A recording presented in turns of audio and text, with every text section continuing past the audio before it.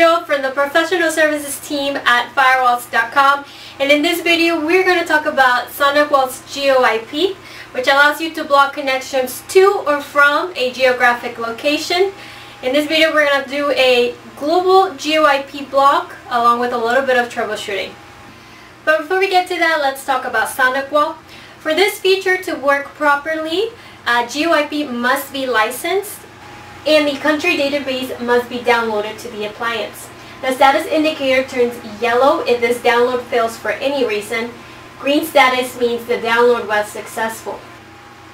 I will point out there are two modes for GeoIP blocking.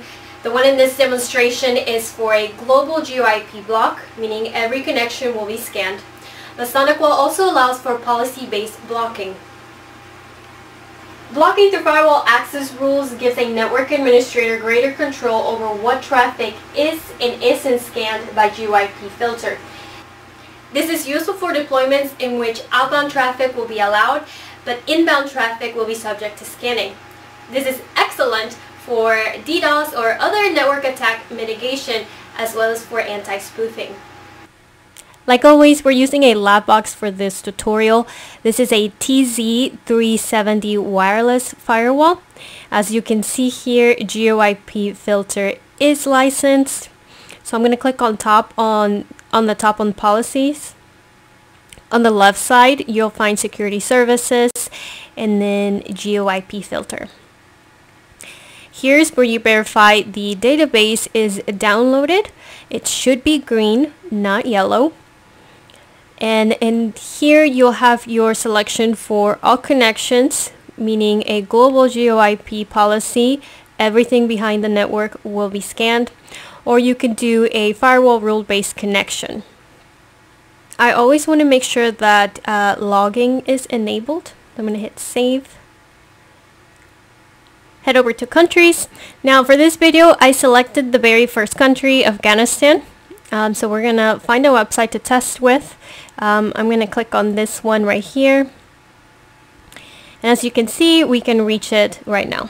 So I'm going to go to the firewall, click Afghanistan, move it over to the right side using the arrows, and I'm going to hit accept. Now, we shouldn't be able to reach it because this computer is behind the firewall. Spoiler alert, we will be able to reach it, and that's part of the troubleshooting we'll be doing in this video. So just to show you, I'm going to refresh. And there it is. And just to make sure it's not cached, I'm going to open a new incognito window, paste the website address, and there it is again.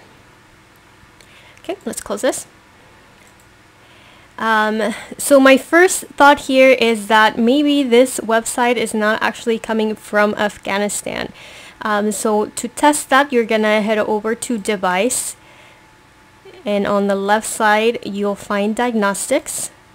We are going to do a DNS name lookup. So I'm gonna paste the address here.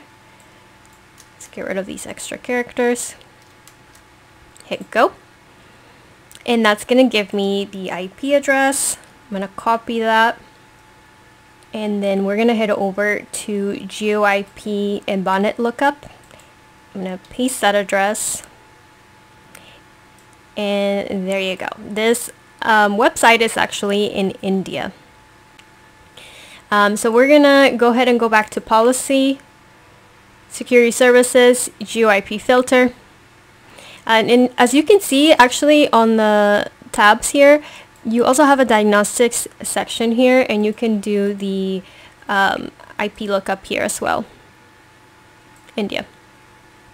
So I'm going to click on countries, and I'm going to find India. And I'm going to add that to the blocking. Now you're going to be blocking the whole country of India by doing this.